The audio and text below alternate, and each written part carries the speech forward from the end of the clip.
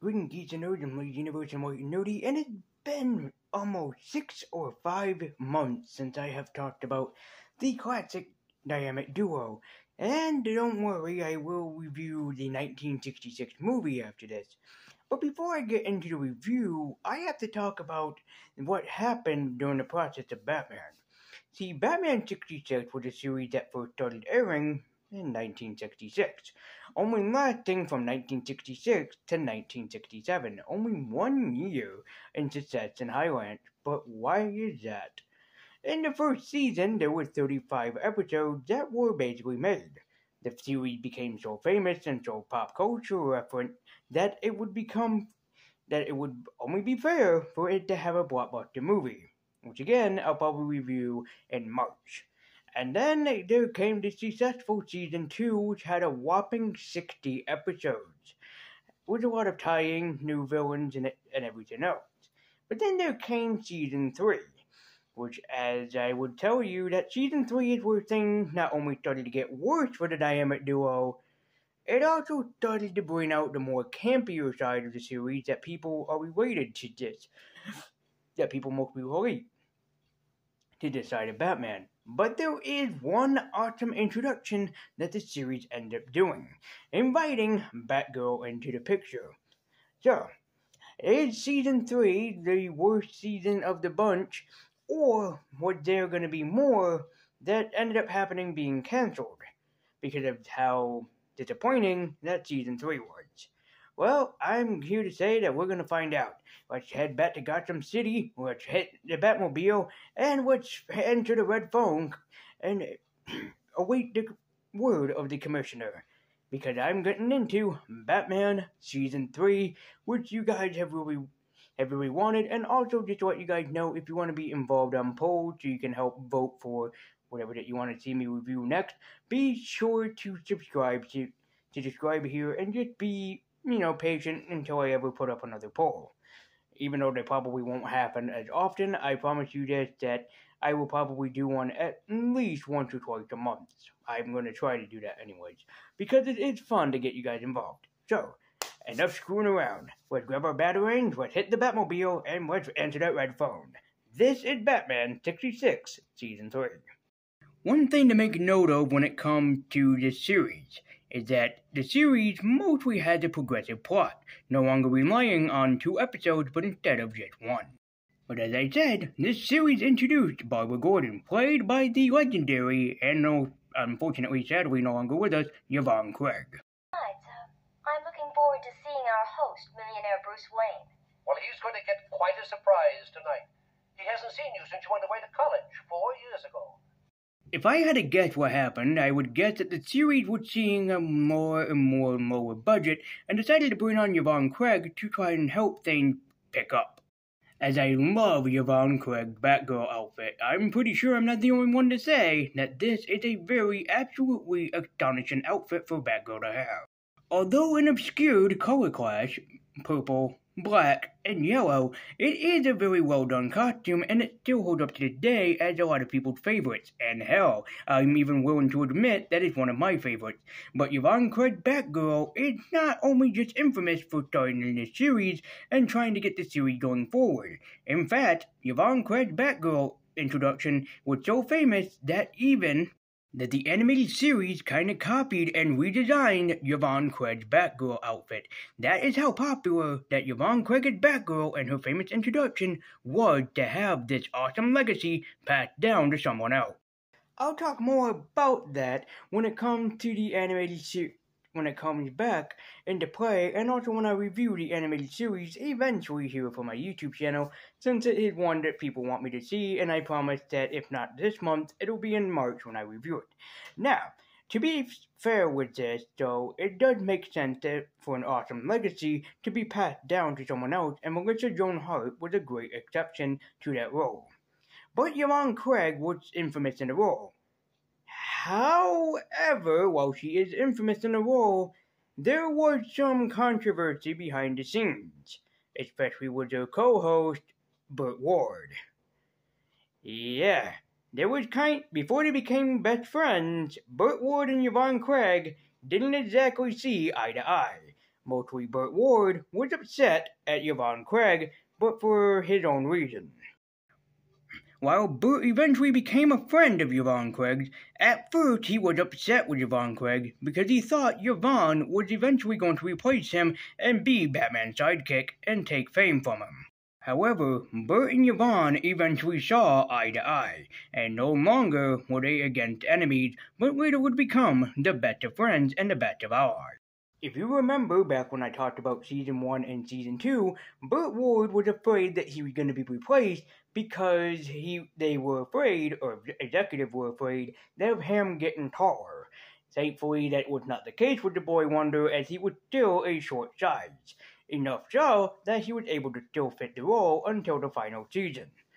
Batman Season 3, like I said, had a very surprise of having very little two-parters.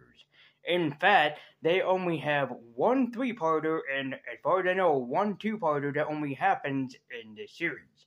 Gone were the days of stay tuned until next week. Same bat time, same bat channel. It was long past gone. For whatever reason, no one really can... I bet that no one really nowadays could find out without information. But I didn't research it, so if I had to guess, it was that money was falling apart at Fox, and unfortunately they could no longer keep production up with Batman the series, which is why the final episode of Batman the 66 series really doesn't feel like a complete and utter ending. In fact, it feels like you're driving a car and you just suddenly slammed into a brick wall. Because that is how big of a stop this is. And this series has some returning villains, like Frank Gorshin as the Riddler, Cesar Romero as the Joker, and Burgess Meredith as the Penguin. But this also is the season where they brought in a lot of questionable decisions for villains. Some of them became infamous, or some of them became famous, and some of them not so much. So, we have to talk about some of the villains that are highlighted in this series, and only some, and including one very, very, really obscure decision choice for Catwoman. Yes, I will have to kind of explain what eventually happened here, and why they didn't decide to go with Lee Merriweather and went with someone else. If you already know who it is, don't spoil it for nobody, either in the live chat, or when it premieres, or in the comments. Just let it happen. But for right now, let's talk, because the hero didn't change except for the inclusion of Yvonne Craig, let's talk about the new Gotham City villains. And these ones are extremely weird. Some iconic, some extremely weird. So, let's break down the latter category. Let's talk about the new villains of Batman 66. First one to talk about is the Siren, played by the legendary Joan Collins, as the Siren is a supervillain that uses high-pitched siren noises to hypnotize people. My possession of the unstoppable.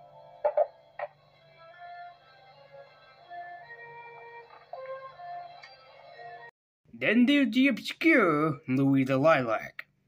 Yes, that is completely his name, played by the legendary Milton Berle in a very hilarious role.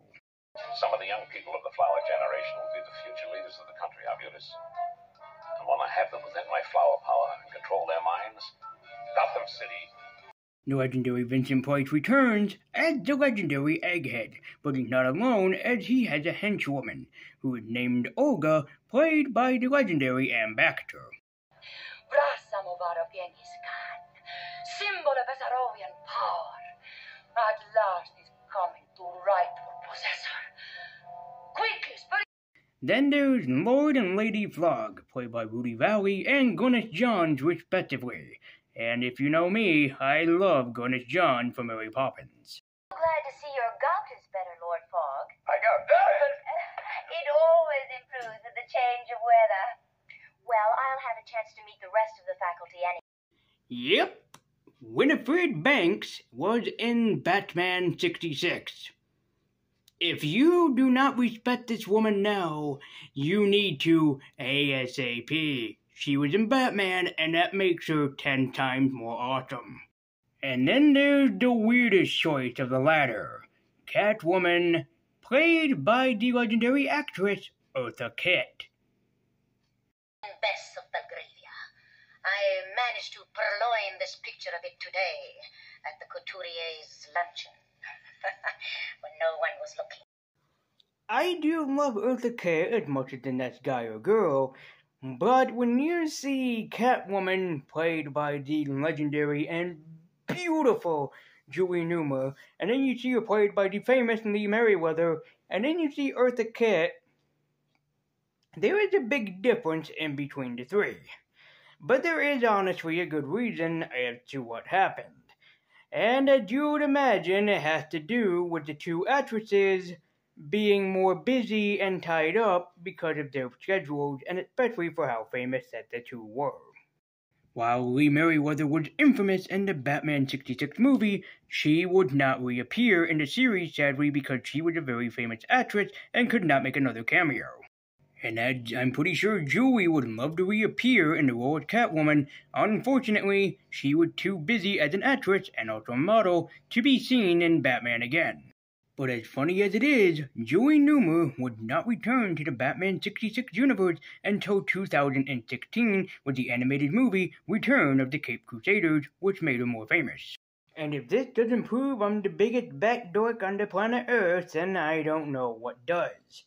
While I do love Julie Newmar, and the terrific woman has celebrated her 99th birthday, but she still somehow looks absolutely as stunning as she did back in 1966, and can still pull off the Catwoman outfit. Who'da thunk?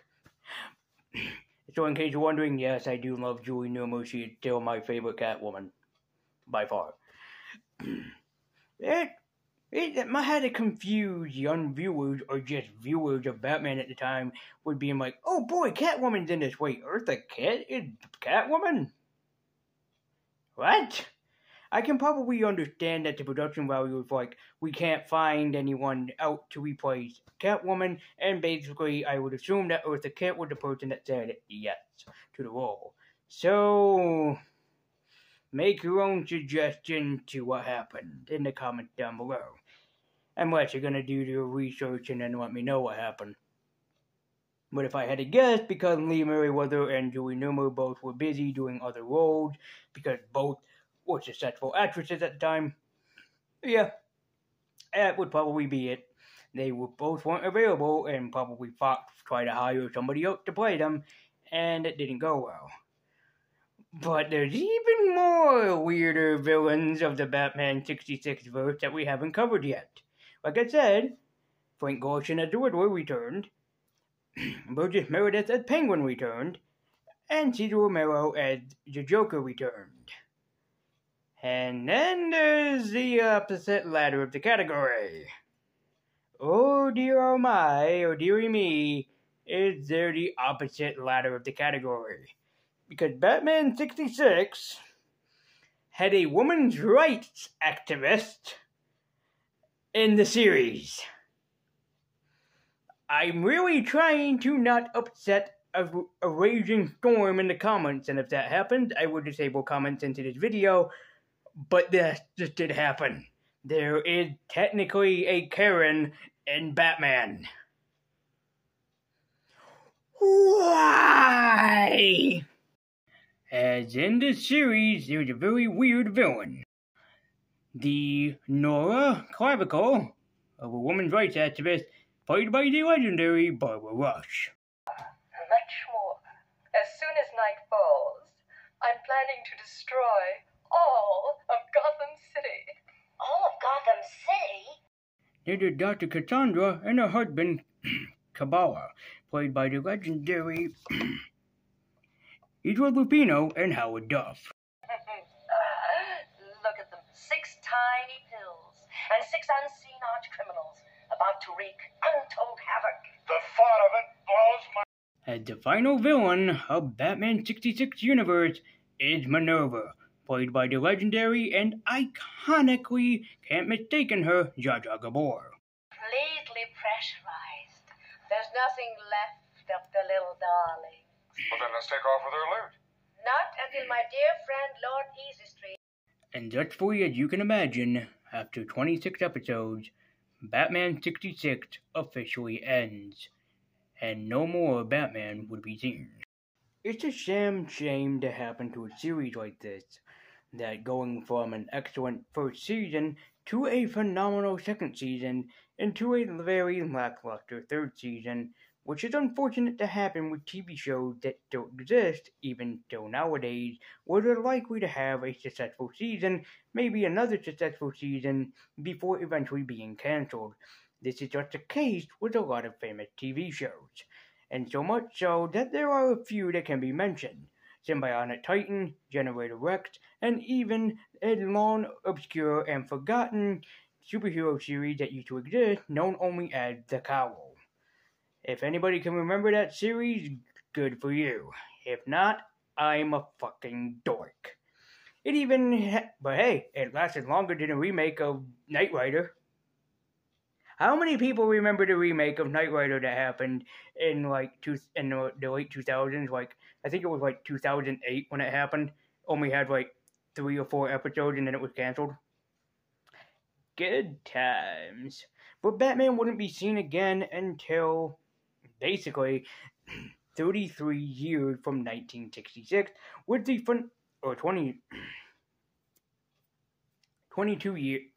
Would it be 23 years? 23 years, I had to do math in my head and I'm not good at that.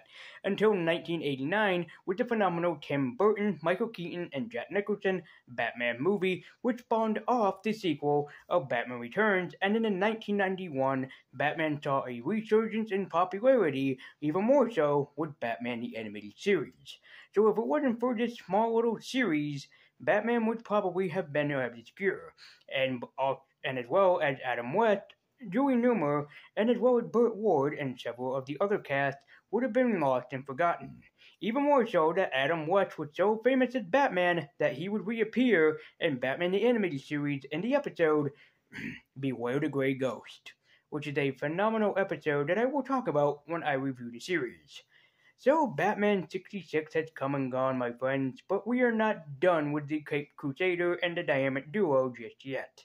But I have to say that as a total, Batman 66 is a phenomenal series, with a great first season, a spectacular second season, and a in-between third season. Batman 66 is one of the best seasons that you could ever see.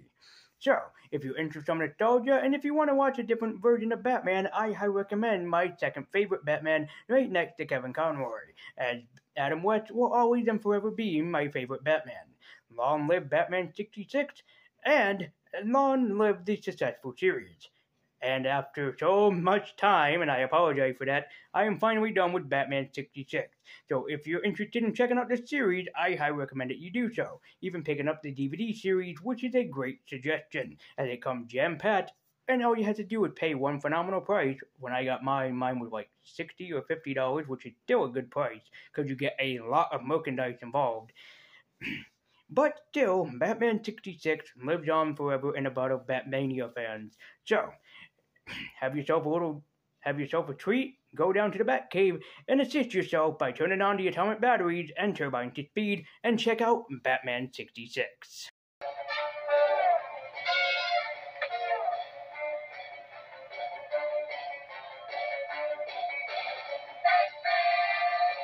Wouldn't be surprised if the entire comment section on this video is, "You better review Batman the Animated Series." Just people sharpening their nails so they can scratch into my face going, "We're waiting." And I promise I will get to it in March. If I forget, then you have every right to basically spam me in the comments and say, "Where is Batman TAS review? Where is Batman the Animated Series review? Where is your review of Batman the Animated Series?" So I promise it will be in March. Although I'm going to take a break from the nostalgia and go back to movies for a short time being, as there are a few movies that I still want to review that still sit back here. And that was why it took me so long to get back to something of nostalgia. because there's still some stuff that I still want to try and cover on this channel. I think the only thing of nostalgia that I have covered in January was just JoJo's Bizarre Adventures, and as well as DC's Legends of Tomorrow. That's it. And everybody was happy that I reviewed Spider-Man Across the Spider-Verse, but that's it.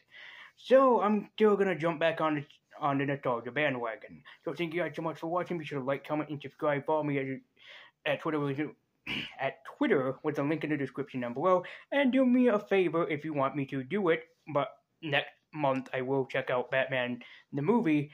Please let me know if you are interested in me making a top 10 favorite Batman 66 episode list. I will be happy to do so. It might take me some time because I might have to rewatch the entire series again to kind of pick my top 10 episodes, but just bear with me if it does take me a little bit of time. So thank you guys so much for watching. I believe the universe. I bought Nerdy.